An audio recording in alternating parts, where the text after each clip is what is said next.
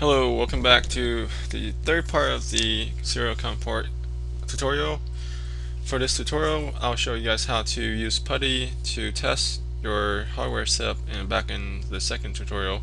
So the first thing you need to do is make sure you have plug in your USB to TTL converters into the USB um, ports. So I'll do that right now again. And once you do that, it should install the various. Okay. So now we have done that, we can look at our device manager and make sure it's there, and the name is COM port 17 and 7, so we know the names. Now let's open up Putty, two videos to verify what we have done. Dang it. Okay. Okay, open this one up, COM port 7, and the other one should be 17. Open that one.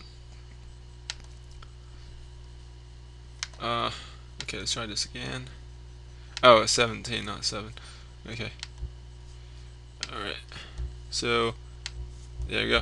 Now let's try to type O on the left side, and that should show up on the right side. So, this is serial communication. So, serial communication.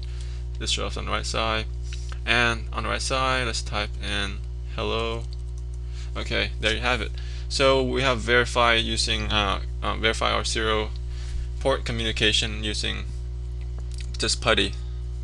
So on the next video tutorial, we'll look at how you can make your own program using Visual Studio for serial communication. Thanks for watching.